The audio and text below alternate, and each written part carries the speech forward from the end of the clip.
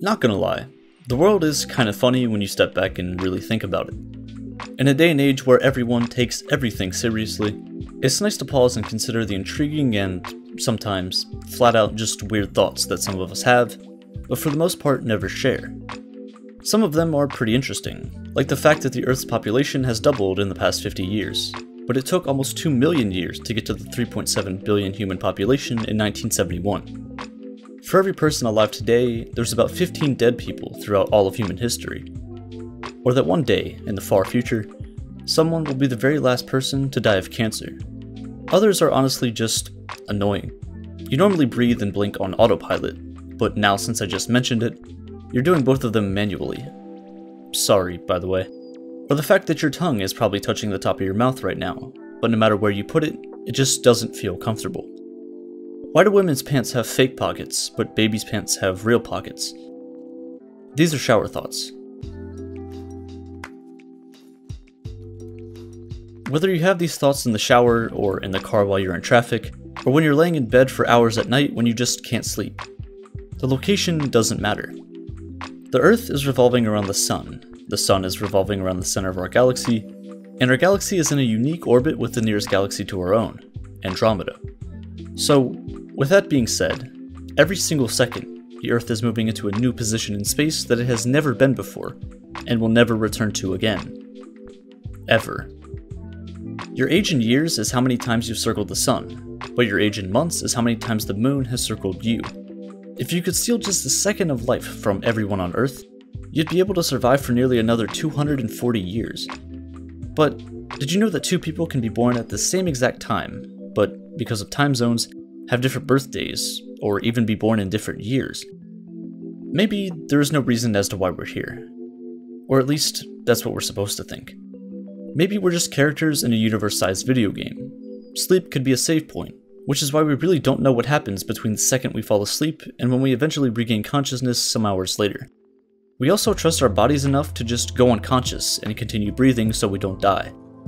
If you think about it, it's actually healthy and recommended to sleep for 4 months a year. But in order to bring us back, alarm clocks were made for the sole purpose of being annoying enough to shake humans into consciousness. You might want to smash it and break it, but don't. Every analog clock that no longer works actually shows the time on it where it died. If you order a new clock to be delivered to you and it arrives safely, your time has arrived. Speaking of being conscious humans, there's a lot that goes on inside our bodies. Your brain makes your heart work, and your heart makes your brain work. It's really quiet given the things that are going on inside us right now. Like, imagine if you could hear blood gushing through your veins, or if every time we blinked, it made a noise. But wait, if everyone on the planet blinked at the same exact time, nobody would be able to tell that it just happened. We have eyes to see, we have a nose to smell. We have ears to hear and hands to feel, and we have a mouth to taste. But is this every sense that there is? Could there be other senses that we just can't perceive because we don't have the means to? We just haven't evolved to need them because it's not needed on Earth. But what about on other planets? When we colonize Mars, will the far future humans evolve to have different senses than we do today? Evolution is an interesting idea. The voice inside your head has also evolved with you over time.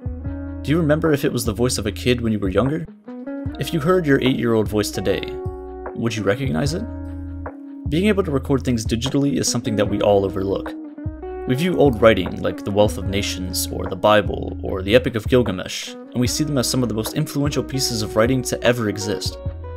But in the year 3000, we'll be able to look back at 1,000-year-old videos and recordings just like we view old writing today. If you're watching this, by the way, hello.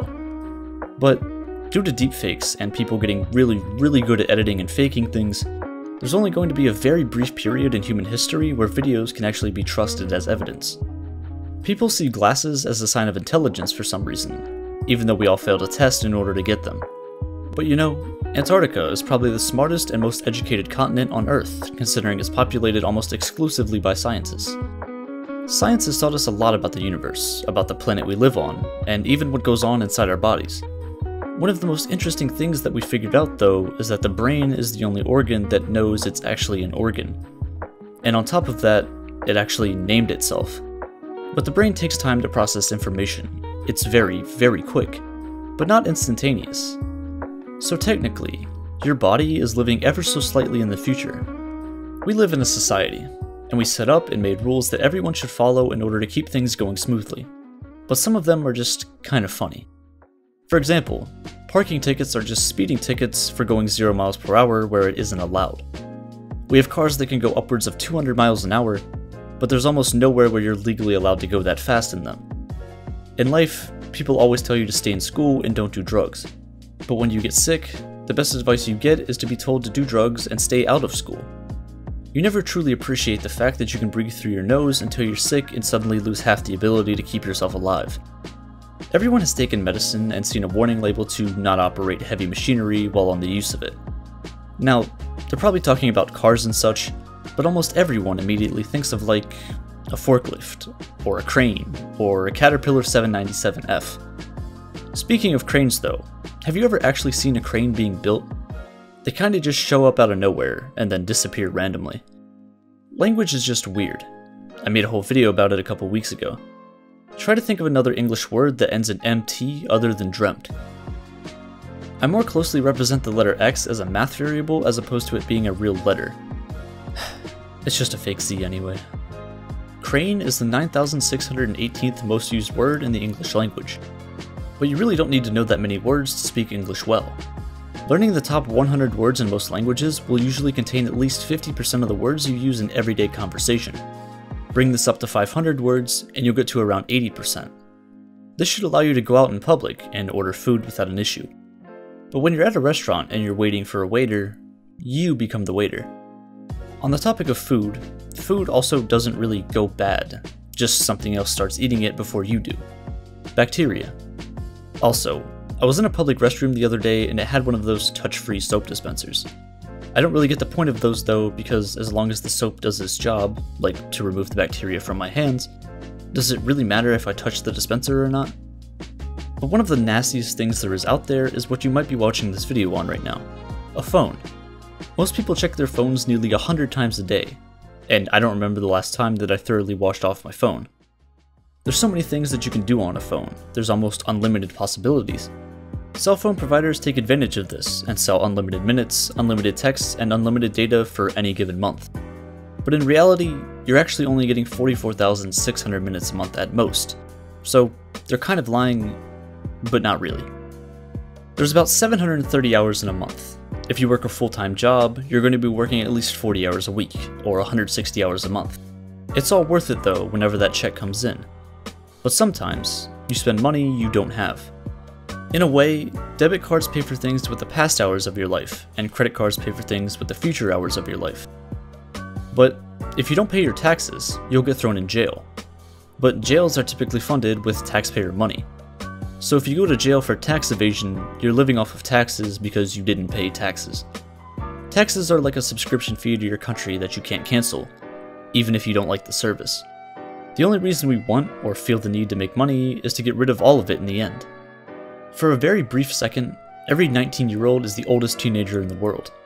In the same way, every single person alive was, at one point, the youngest person in the entire world. But even more interesting than both of these is the fact that, for the smallest period of time, you were exactly pi years old. Walking is just you continuously screwing up your balance so you fall into your other leg, and the process repeats until you reach your destination. Knocking on someone's door is basically punching their house until they give you attention. Similarly, clapping is just giving yourself a high five for someone else's hard work. Clapping is universally a pretty good thing. It's a way to show your appreciation for something without someone having to see you face to face. Facial expressions are something that we kind of just don't notice day to day, but they're pretty interesting. Your skull doesn't change shape at all. Your skin, your flesh, just warps and bends in ways to form a smile, or a frown, or anything else. Actually, you've never even truly seen your own face before. You've only viewed it in pictures or in reflections. The rich used to pay the poor for their entertainment, but today, the poor pay the rich for entertainment.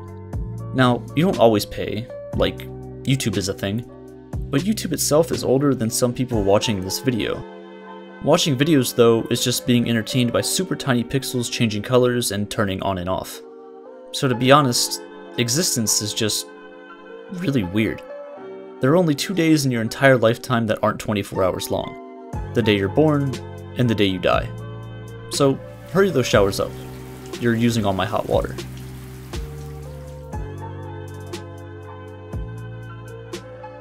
The internet is a big place. There's plenty of cool and interesting things, but there's also a lot that can hurt you. Phishing links, malware, viruses, and much more. Surfshark is an excellent VPN aimed at keeping you and your online actions secure and is the #1 way to stay protected while browsing online. They don't monitor or log anything you do while you're connected. They're simply here to shield you while you're online.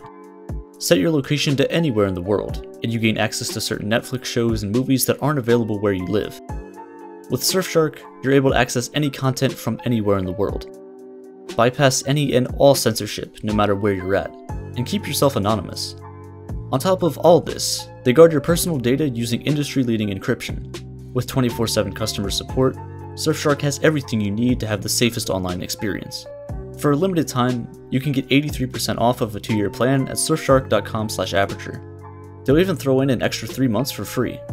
This offer gives you protection on unlimited devices for just $199 a month. As the internet continues to grow, online privacy becomes more and more important each day. So I highly recommend you stay protected at all times. You'll be supporting myself and the channel at the same time.